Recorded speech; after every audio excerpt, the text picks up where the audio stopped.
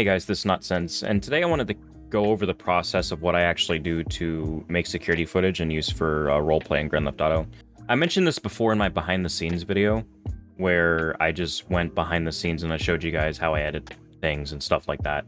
But this is sort of a dedicated video. I wanted to make a dedicated video with a lot more information about it where I go in detail. So before I go in game and actually show you guys how to create a security footage, I'm just going to quickly explain the steps in which I'm going to take to do this.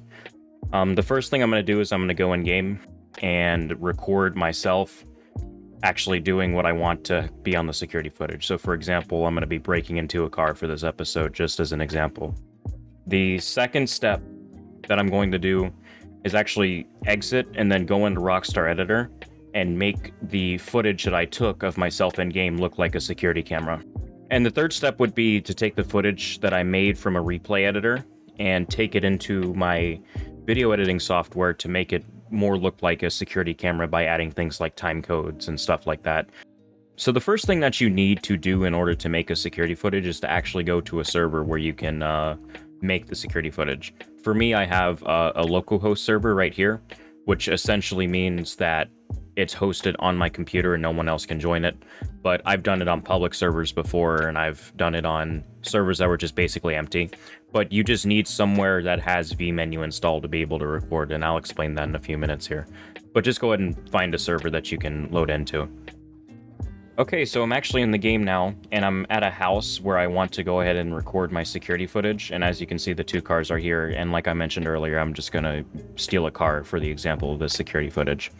So basically how this works is I'm going to go ahead and record the security footage using Rockstar Editor. So opening up vMenu, and this is why I mentioned that the server should have vMenu earlier, you can click on Recording Options, and then click on Start Recording, and what that'll do is it'll record using Rockstar Editor, and I'll show you how to edit this recording in a few minutes.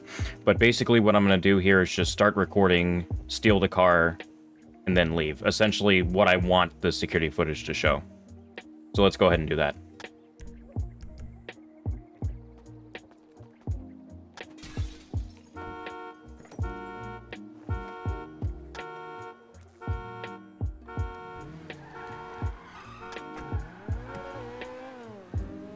Okay, and so that's it. And now to stop your recording, go back in the vMenu, click on Recording Options, and then click on Stop Recording.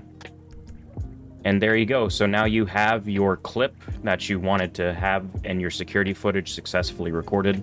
So now the next thing we're going to do is exit out of the game, go into the replay editor, and then edit this clip that we just recorded.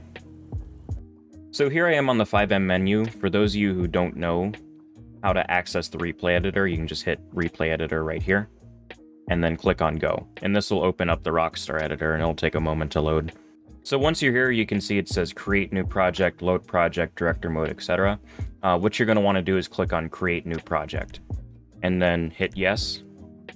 And next what you're going to want to do is add a clip, and you can see at the top here it's the clip that I just recorded in the game where I stole the car. I'm going to click on that.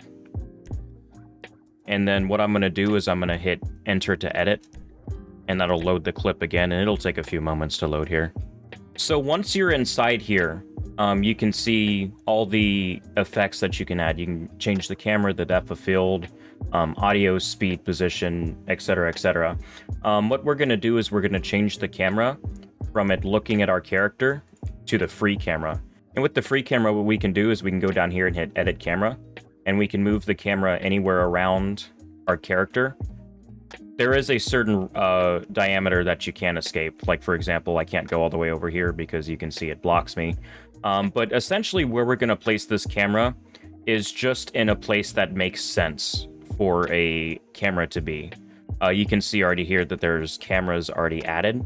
However, I'm just going to go ahead and put this camera right here, just so that way it makes sense, and you can see that it is showing both of the cars and things like that. Again, this is entirely up to you, what you do with your security camera. You can change it any way you want, but this is just an example of how I would make a security footage. So I'm just going to place it right here for now. Once I place it right here and I'm done moving the camera, I can hit escape.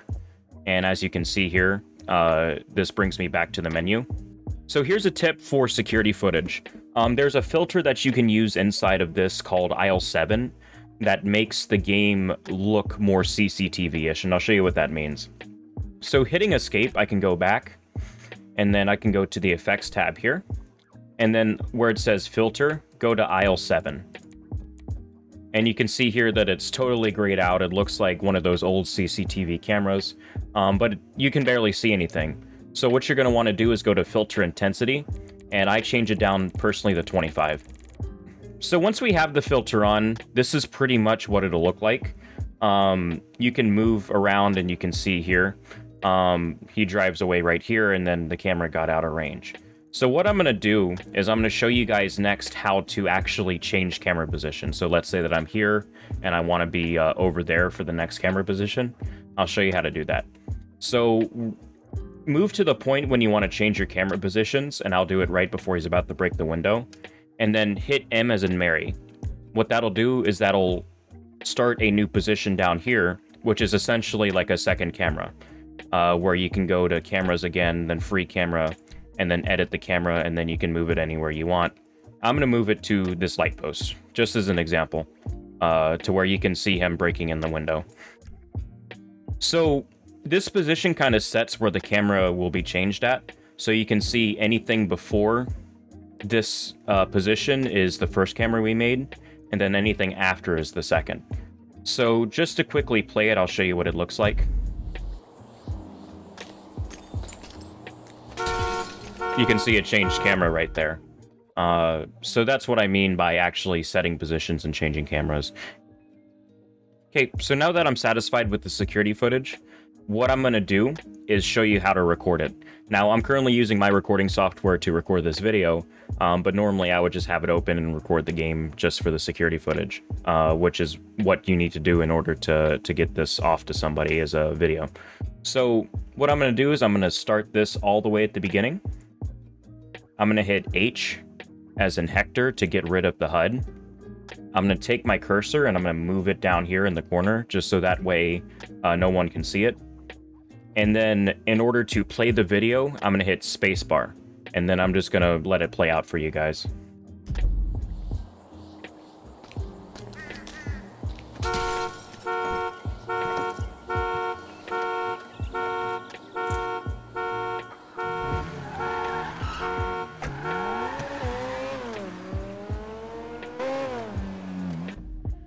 And that's essentially it. So now that you have your security footage recorded in Rockstar Editor, and you actually made it look like a security footage by moving the camera around and adding the filter and things like that, the final thing that I do personally is I go into my editing software, which is Premiere Pro. Now, don't get me wrong, you can just take that recording and you can send it off to somebody and roleplay it, and it'll still be some good security footage. But me personally, I just like to add a few extra things inside my editing software just to make it really sort of stand out and pop out and look like a real CCTV footage with time codes and stuff like that. So I'm just going to move over to my editing software, which is Premiere Pro. Again, you can probably use any editing software that's free if you don't have Adobe, and do something similar. Just use your imagination, but I'll see you over in Premiere Pro. Okay, so now we're in Premiere Pro. And this is the footage that I just recorded of me stealing the car, the same one that I showed you earlier. So the first thing that I'm going to do with this is I'm going to go ahead and trim the video up just a little bit. And what I'm going to do is I'm going to take this razor tool here and kind of start off where he starts off, and then move over. And at the very end, you can see the camera kind of cuts away because I go out of range. And I'm just going to cut that part out. So I'm going to take the razor tool, snip, snip, and then hit delete. And that takes care of that. So now we just have the security footage that we want the officers to see, or whoever you're showing it to see. So the next thing I'm going to do is add a template on top of this video here. And what I mean by that is this is the template. This is just a normal PNG image. And you can see the two black boxes here. The one at the top right I use for the camera, and the one at the bottom I use for the time code, and I'll show you both of those here in a minute. And if you do want to use this template, you can make your own, obviously, but if you want to use this one specifically, I'll leave it inside of my Discord, so that way you can go ahead and download it from there. But I'm just going to take this template and drag it on top here, and then I'm just going to stretch the image out all the way over here. So you can see now that there's this black box here, which I use for timecode, and then this top box over here, which I use to name the camera. So let's put the timecode in first. What I'm going to do is I'm going to go over here to the top right where it says effects and type in timecode. And I'm going to drag this timecode onto the PNG image here. And as you can see, it actually brings up a timecode. And we need to edit this timecode a little bit, just so that way it kind of looks more realistic. So the next thing I'm going to do is I'm going to put the camera name up here. So that way whenever it changes cameras, it'll say a different camera name. And how I'm going to do that is click on this text tool down here at the bottom left, and then just type on screen cam for camera, and then I'm just going to name it 01, just as an example. And then just stretch that all the way out here towards the end of the video. And then I'm going to go ahead and move this. So I'm going to click on position, and then I'm just going to move this entire thing up here. And I actually need it to be a little bit smaller, so I'm going to make it a little bit smaller with scale. Again, if I'm going too fast, I'm sorry. I've done this like a million times, but I do encourage you to go into your own editing software and just experiment with it. But I named the camera camera 01 because this is the first camera, and I'm actually going to change this number here. So whenever the camera changes, what I'll do is I'll move the position on Premiere Pro till that camera changes. You see where it changed, where I set the other position inside of Rockstar Editor. And right when it changed, what I'm going to do is I'm going to take the snipping tool, I'm going to cut it right there. And then for the camera number 1 at the top left, I'll just change it to camera 2, for example. So the last thing I'm going to do is add effects onto it, but I'm just going to skip over me doing that really quick because it's not important for this tutorial. Okay, and so now that I have the effects, I'm just going to quickly play the video for you guys.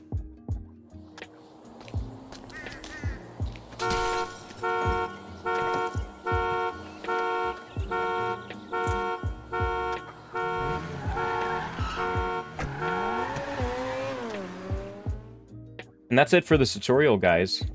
This is how I make security footage personally, but obviously you guys can be creative and just do whatever you want with this. I just kind of wanted to show you how I did it. If you did like this video, please do me a favor and leave a like on YouTube, because this does help with the video. It allows it to reach more people on YouTube. If you have any questions, feel free to put them either in the comment section below or go to my Discord, where I have a dedicated questions channel. And you can also grab the template that I use whenever you're there. That's all I have for you guys. Thank you for watching.